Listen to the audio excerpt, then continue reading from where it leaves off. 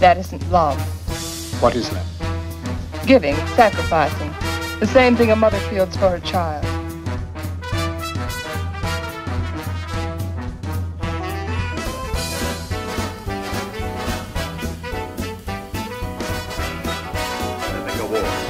Joan Lindsay, medical doctor and ardent feminist.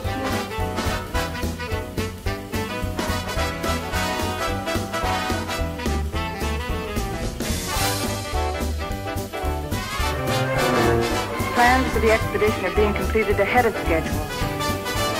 And Morley is pleased with our progress. The cyclotram nears completion.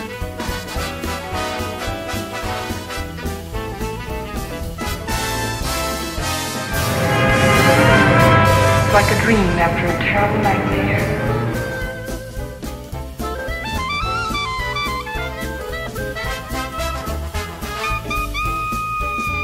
Tell me more. Here, make yourself useful.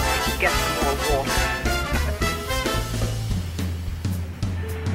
There's a highly scientific theory which states that if any man and any woman are cast away anywhere for any length of time, sooner or later they think they're in love. That's what happened to you. If that theory has any value, it should apply to you. Does it? No.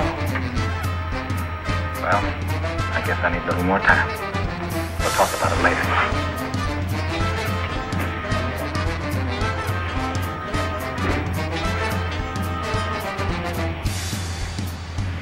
But he was more than a child to me.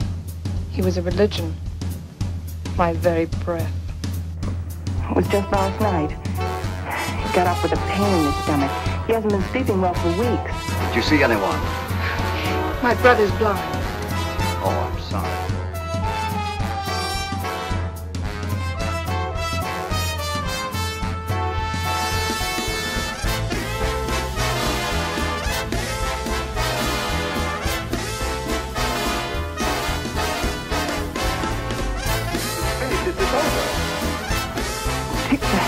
There's only one thing I have to say, and then I'll be quiet.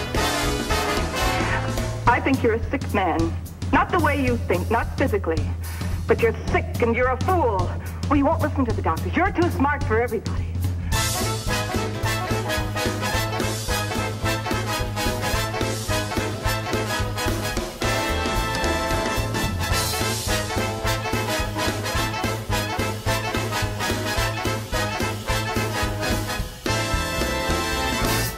Lindsay, you're out of order.